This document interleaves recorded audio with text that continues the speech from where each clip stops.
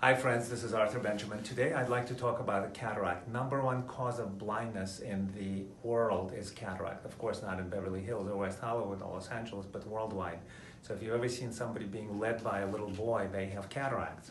So this is a huge public health care issue, and I'd like to show you what cataracts are all about. Inside the eye, there is a crystalline lens.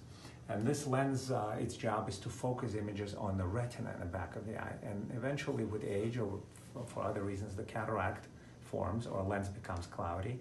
And the light that is supposed to be focused by the lens is actually scattered. That causes blurry vision. This is what the patient sees. And very noticeably at night, there's halos and glare from the light scatter. So there's several options to address this. One, of course, is glasses. With very expensive, glare-free, specially coated lenses, one can reduce the symptoms but never eliminate them. The most definitive treatment is cataract extraction. This is where we break up and remove the cataract through a microscopic incision. The procedure takes about 5 to 10 minutes, and a lens implant is inserted in the eye.